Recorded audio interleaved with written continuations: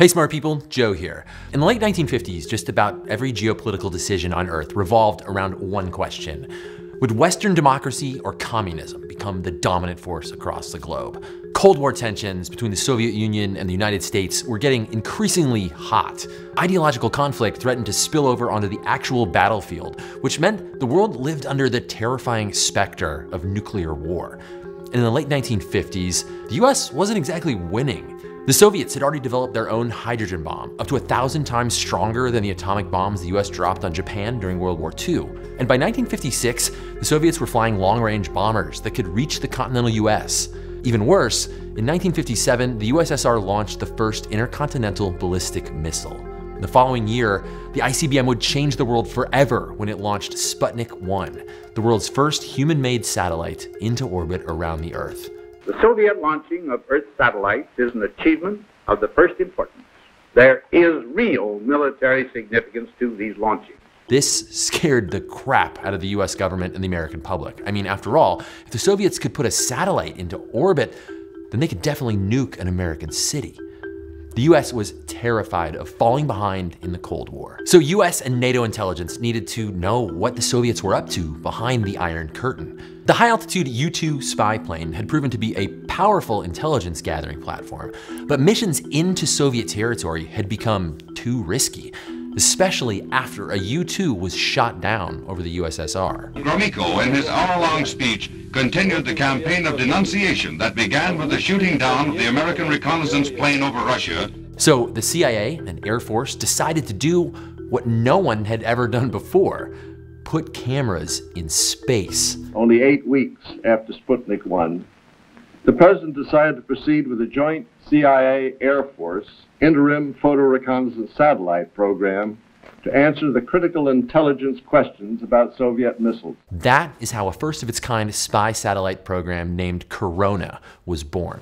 The only reason we even know about this top-secret program today is because it's helping us save the world in a completely different way. Not by fighting the Red Menace, but by studying climate change. This is a story of how former enemies became scientific allies, how science and top-secret spycraft work together to unlock the secrets of how our planet is changing. This is the unbelievable but totally true tale of a Cold War and a warming planet, and how satellites that prevented nuclear war helped us spy on Earth's climate.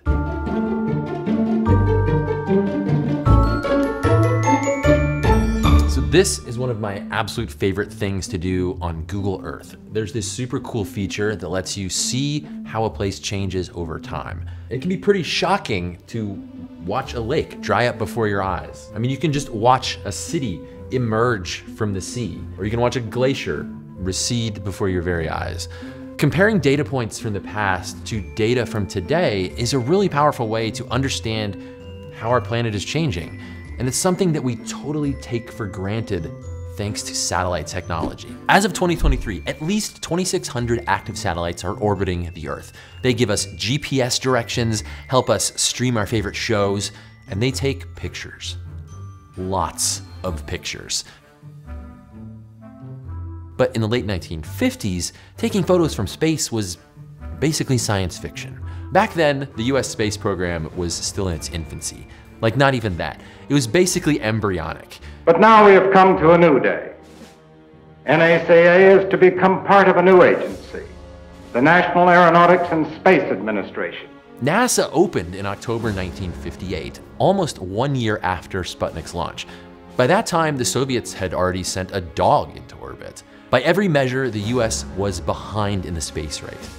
And to rub salt in the wound, the US had experienced some pretty catastrophic and public failures trying to get their own rocket into space. For example, the Vanguard rocket. It was supposed to send the US's first satellite into orbit. It exploded. Repeatedly. Control system breaks down and Defense Department cameras record a pinwheel of fire. Another disaster for Project Vanguard. The press even called this a flopnik. Ouch. There are some instances where you may be ahead of us. Look, there's no sugarcoating it. The US was getting totally embarrassed in the space race. So they did what governments do when they're struggling. they go into full hype mode, talking up the US's currently non-existent, but definitely coming any day now, space capabilities. Exploration of space will go ahead, whether we join in it or not. And it is one of the great adventures of all time. And no nation which expects to be the leader of other nations can expect to stay behind in this race for space. And that message calls for new frontiers, new visions. It calls for us taking the steps now that will make us no longer second in space and in science. And to turn these hopes and dreams into reality, the US government started pumping piles of money into US space programs. Like this one, codename Corona, the first spy satellite. Now, Corona was the definition of a moonshot program, or I guess the US hadn't actually put anything into space yet, so more of an orbit shot program. Setting aside the tiny problem that the US could barely launch satellites without blowing them up, Corona project scientists also had to figure out how to make a camera work in space. No one had ever done this. High-altitude spy cameras are usually panoramic cameras. They work by swinging side to side to take a larger, high-resolution image. But every action has an equal and opposite reaction. So in zero-G, scientists had to figure out some way to counterbalance this rotating camera so that it wouldn't also rotate the satellite straight out of orbit. And of course, this is before digital photography. Kodak had to develop an entirely new polyester film that wouldn't disintegrate in space. And they had to figure out how to get that film back to Earth. Couldn't just let it fall wherever Farmer Joe or Farmer Yuri could find it, right? So obviously, they'd catch it out of midair with planes. When a film container was used up, the Corona satellite would shoot it back to Earth. A parachute would deploy, and then the film would get snagged by a plane using essentially a giant fishing hook. Shockingly, this actually worked. In 1960, the US became the first to recover an object that had come back from orbit, beating the Soviets to that accomplishment by 5 days. But hey, a win's a win. And all of this is being done in complete secrecy from the public. The US government invented this whole cover story for these spy satellite rocket launches, saying that Corona was actually a harmless scientific research program named Discoverer, that these capsules returning to Earth contained biological samples, early tests for eventually sending humans to space. A thoriable satellite vehicle soars aloft, sister ship and precursor of the rocket that will carry into orbit the first Earth-born life intended to return alive. The passengers of Discoverer 3rd, 4 black mice. But the real mission was getting cameras into space to spy on the Soviet Union. Despite dozens of failed launches and the time that one of the top secret film canisters was found by some farmers in Venezuela, the Corona spy satellite program worked. It was wildly successful in the eyes of the intelligence agencies. By the mid-1960s, we knew with great confidence the exact number of weapons of all types that were deployed in the Soviet Union. All in all, during Corona, the US recovered 167 film canisters with photos covering 500 million square nautical miles of Earth's surface. Corona helped the US eventually take the lead in the space race. But after the last Corona satellite launched on May 25th, 1972, the program became a footnote in the history books, a classified one. But fast forward to the 1990s and something big was about to happen that would change Corona's story forever. Soviet President Mikhail Gorbachev has been removed from power, and there are tanks now in the streets of Moscow. Tonight, the red flag flying over the Kremlin has been lowered for good. As President Gorbachev resigned and brought to an end 7 decades of communist rule in the Soviet Union. In 1991, the Soviet Union collapsed, and suddenly the Cold War was just over. The US spy satellite fleet and all the images they'd taken, they were kind of out of a job. So this young senator from Tennessee wrote a letter to the CIA asking if US spy satellites could do some side work, looking at environmental change. And that is why, when I was still serving in the Senate, that I began those conversations with Bob Gates to explore how these assets could be applied to the task of improving our understanding of the Earth's environment. Yep. That senator was Al Gore. This activity really had its origin back in the late 1980s, I think, when then Senator Gore, who was obviously very much interested in climate issues, wrote a letter, and Senator Gore, to head of the CIA, he asked the question, is it possible that there might be a way in which we could in fact have studies that would use classified information that would provide scientists with better understanding of the environment? Gore knew that this satellite imagery would be a gold mine for civilian environmental scientists. After all, while Corona satellites were spying on the Soviet Union, they were also taking photos of areas where climate change hits the hardest, like the polar regions. There's just one small problem. All of those photos were top secret. And most of us thought that would go no further than just a letter from Gore to the CIA, and then they would be turned down. And so Bob Gates, who was the CIA director at that point, had an interest in looking at new ways to do things. Gore wrote to Gates, and Gates responded, and we set up the Environmental Task Force. So in October 1992, the CIA put Dr. Linda Zoll, a satellite imagery expert, in charge of figuring out if the government might actually be able to share these old spy photos. Linda was absolutely critical to the process because she was an expert analyst on the one hand, but she really believed that it's important for the CIA to use its assets to monitor the environment. She is what people would say a force of nature. Dr. Zoll had to figure out what images the government had and how much could be safely shared. She couldn't just hand over tons of national security secrets to a bunch of nerds. They weren't going to give us the real high resolution stuff, so they had to degrade it. They have very, very sharp images. Let's say they can resolve better than a license plate. What they wanted to release was something like a 1 meter resolution. So it's, it's fuzzy up to that resolution. Once these images were safe for non-spy eyes, Zoll recruited scientists to create an environmental task force that would review classified satellite data and images to study Earth science and climate change. Vice President Gore is here today to announce the signing of an executive order declassifying imagery from our early intelligence satellite systems. The release of this imagery will mark the first declassification of classified satellite imagery ever.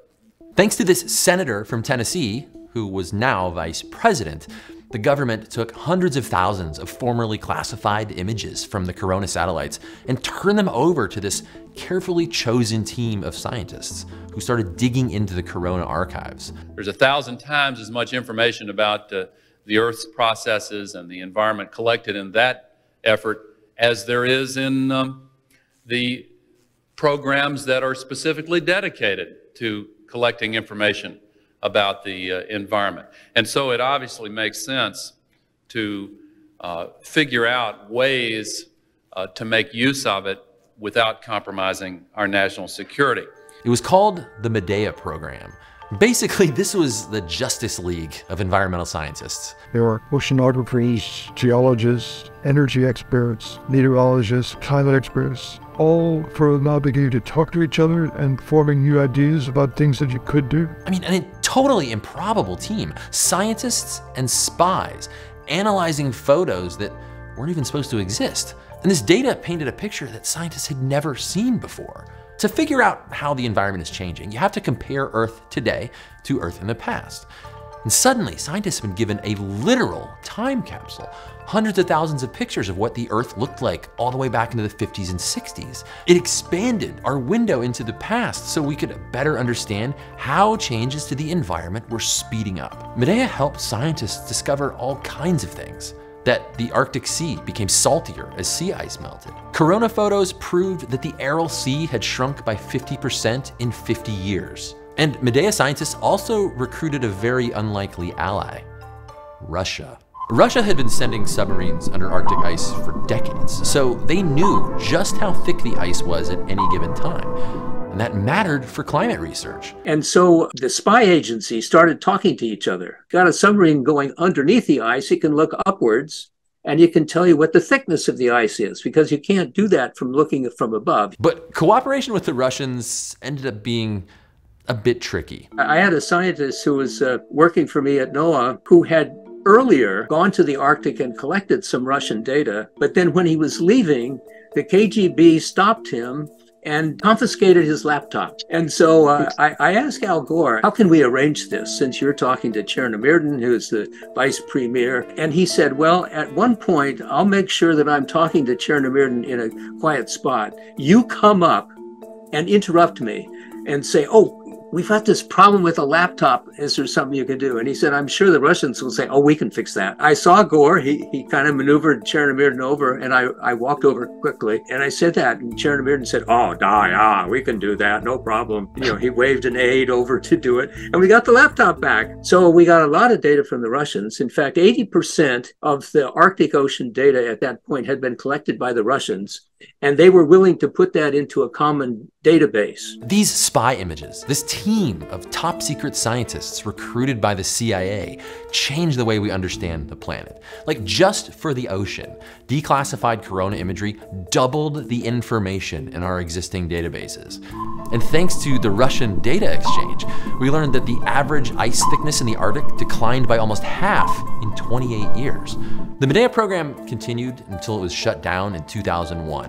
It was briefly revived under President Barack Obama in 2010 before closing its doors once and for all in 2015. But even though Medea isn't around today, the program and Corona's declassified images continue to be used by scientists to increase our understanding of the world. Images taken by Corona and provided by the Medea project have helped epidemiologists track cholera outbreaks, archaeologists understand ancient civilizations, and even political scientists understand how satellite surveillance influences how we act. And this cooperation between the intelligence community and civilian scientists has evolved into the Global Fiducials program, where the CIA uses classified technology to provide important data for Earth scientists today.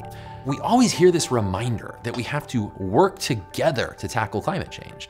And this is one of the craziest stories of people you'd never expect to come together. Spies and scientists, East and West, cooperating for the most important mission of all, saving the planet. There's a tendency for the science to be siloed. I think that we need to have a broader perspective on what these problems are and how we're going to deal with them. This is one of the wildest chapters in the history of science that I've ever learned about.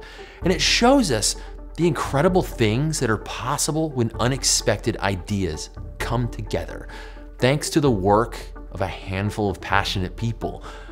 These satellites that were originally designed to help prevent a nuclear apocalypse found another life to help us avert a totally different sort of crisis: climate change and environmental loss. These men and women in black and men and women in science came together to spy on planet Earth. Because all of those machinations of international politics and military might, well, none of that stuff really matters without the planet itself.